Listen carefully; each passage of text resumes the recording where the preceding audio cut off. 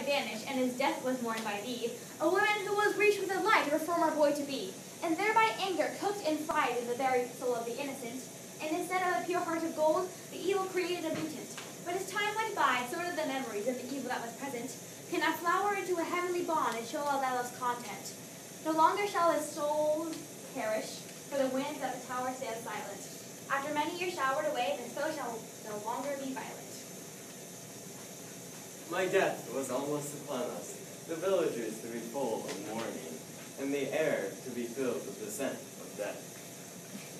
I must find this woman who strived to see the last breath escape my body. Oh, how crazy I've gone. I've let the only light of my days escape my reach, and yonder by himself in the deadly hell that surrounds us. Why have I let his days run short? Why have I let him crawl away in fear of my inhumane paws, squeezing the last breath out of his body? Geoffrey, what do you infer I do? You should paint with all the colors of the wind.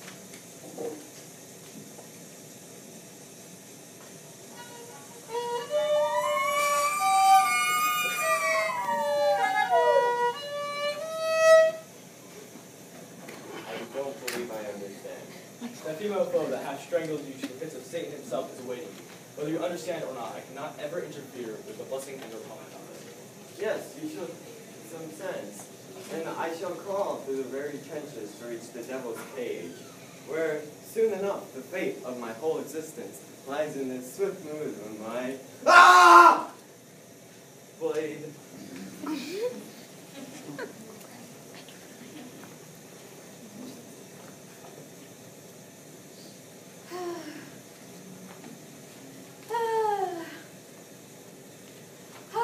For heaven's sake, fair lady, if the thought hadn't crossed my mind that thou were indeed a human, I would have thought an angry yet very, very sad monster lies beneath your highness's door. My apologies, thou conflicted Lieutenant Haggard. Beshrew thee, why art thou moaning so? Avaunt, how dost thou speak to thy queen in such a manner? For I am thy boss, and have the ability to forbear your life, monsieur. Whatever. Art thou so ill? For every word that escapes the gaping mouth of you, it sounds as if your brain was made of putty, thou spleeny, beef-wooted coxcomb. My apologies, for thou art a huge gauge that lies upon me, so I must tie thou together as a fellow beside his bootstring. Just off with thee.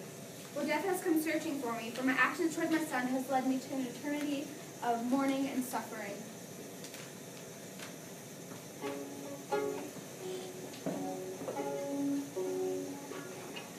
Why dost thou suffer so? Is it for my singing? Music should though soothe the mind if one soul might be lingering.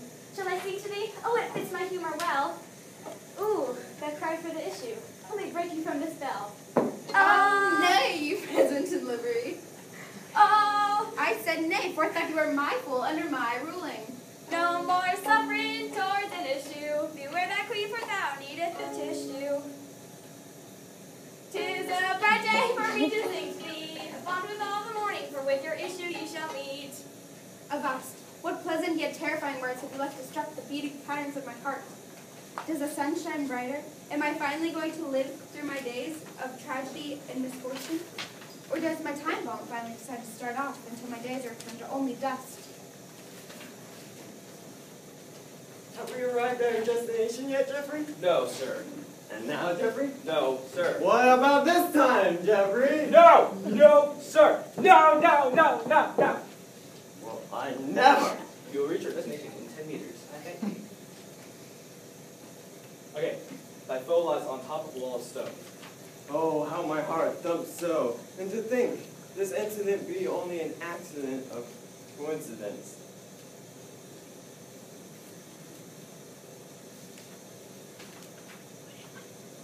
What if my hands were an innocent bystander, that the woman we refer to as a venomous snake? Oh, that woman, that like the very meaning of manhood. And as my grandson would mention, dude, man up already. All right, I'll go. I'll climb the deadly walls. Oh, the thought has just passed my mind. I must not endure this adventure. Excuse me? Explain. Well, I just got a manicure. A manicure? What is this madness? Yes, and thou shalt not worry, for the very spelling of the English word infers it is manly. Hint, manicure. Okay, I'll endure in this journey that will lead me on a road of death and misfortune. Halt! Who goes there? For if I find thee, the very head of your being will be taken into my custody. I am Andronicus, the prince of my village, the sun to the earth, the clouds that reflect on the meadows green, yet the foe to your fair lady. Now if you please, show me to her so I can end her life as miserably and painfully as any man would. Nay, you shall never catch her alive. Yes, indeed, that is the meaning of my journey. Now if you please. Why have your sounds been keeping me from my beauty sleep? Mama needs to awaken whenever he feels so. And the foe down there is like a butterfly against a cheetah. Has absolutely no brains or no heart to attack the most ferocious in the jungle. Now please, fair knight, lead this tiny insect to the other end of my heavens. Lead this butterfly to the desert where we may shrivel up and die. Oh, do my eyes tell lies of 1,000 years? The path has suddenly taken a turn, I see. Have you brought the weapon for the war to come, or a heart for an issue to be? For this, my good friend, is one of the same blood. Ripping out a mother's heart would be like throwing your heart into thick mud. Now you two have crossed paths. Once in the blue moon. Or should I say once, when your mother almost killed you. So yes, my dear Claudia, this is your issue, and yes, my dear Andrew, your mother has missed you. Anon, I believe the story must end. Oh, but not yet. There is still much to amend. My dear Richard, let us talk about thee, about the content with thy mother, as you will come to see. Oh, how darling. But this, although your son, is also a foe, and I shall kill him. No! Oh, don't you dare kill one of your own blood, you fool. For your brother does deserve to live, as do I now. For our family has reunited. Oh. Now you shall feel the grief of losing the ones you love. But the grief still rests on my shoulders, for I shall kill myself as gratitude to those who betrayed, loved, and murdered me. No, son! Oh, my son, my only issue for my love and hatred for my queen has led to this. I must take my wisdom and power to kill the monster has lived and thrived off my very soul. Goodbye, love. Plot twist.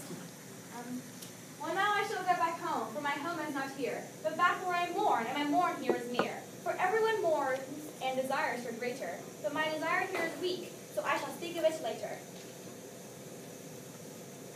Hey, you. I know it's unfair, but hey,